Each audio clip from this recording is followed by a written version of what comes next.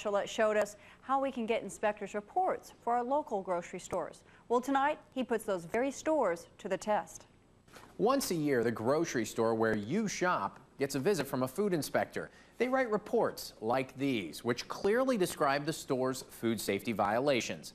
Now, 7 and 4 News requested copies of those reports for 8 randomly chosen grocery stores in our viewing area. We then made unannounced visits to see what's being done to fix the violations. We start in Cadillac at Carter's Food Center. The store led the list in total number of violations with 11, including a seizure of sausage with the original sell-by date altered. Also, food shelved next to chemicals like detergents, and fresh-cut fruit not chilled adequately. The store had no repeat violations, and when we arrived, the store manager showed us they had taken the steps necessary to fix their violations. To Misik and Ken's IGA. With only 4 violations, Ken's led the list, 3 of those being minor, but 1 raised eyebrows. Inspectors noted 13 pounds of bacon appeared to have the sell-by date removed. Same with 4 packages of Lunchables, and there were stickers covering expiration dates on hot dogs.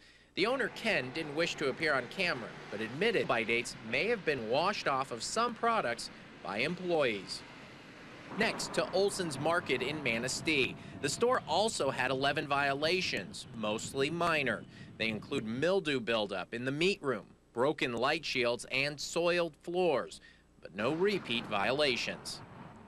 To Mount Morenci County and Freddy's Market in Atlanta. 6 repeat violations, including unshielded lights, meat incorrectly labeled, and frozen bakery items sold as fresh. Now, Fred, the owner, showed us how they had corrected the violations, but when asked why they hadn't corrected them after the first inspection, he said they were remodeling at the time. Next, Tom's Food Market on South Airport Road in Traverse City. 7 violations, 2 repeats, being outdated infant formula and an uncleanable meat rack. Store managers took us to the meat cooler. The old rusty red is gone, and so's the outdated formula. Across town to Prevost Market on US 31 South. 10 mid-level violations, including food kept at incorrect temperatures and mold and dust in coolers. While we weren't allowed in, management pointed out that the store had corrected all of the violations. The Harbor Market's IGA in Harbor Springs notched 5 violations, including standing chicken juice on the floor, deteriorating floors and walls, and an uncleanable cutting board. The store manager agreed to take us on a tour inside without our cameras. She showed us the improvements the store had made since their last inspection.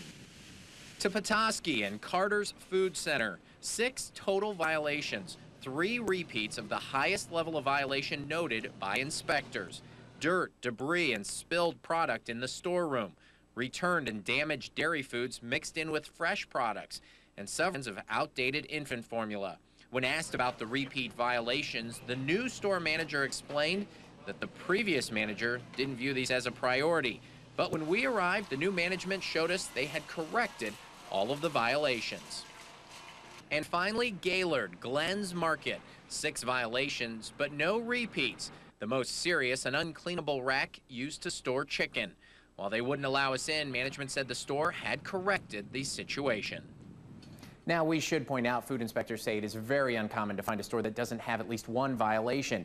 But it's the severity of those violations that shoppers need to be aware of. If you'd like to give your grocery store's inspection report, give the Michigan Department of Agriculture a call. Mark Gillette, 7 and 4 News. Good to know that those inspectors are actually out there. If you would like to request a copy for the inspector's report for your grocery store, you can give the Michigan Department of Agriculture a call. That number is 1-800-292-3939. Be sure to have the store's name, street address available when you call.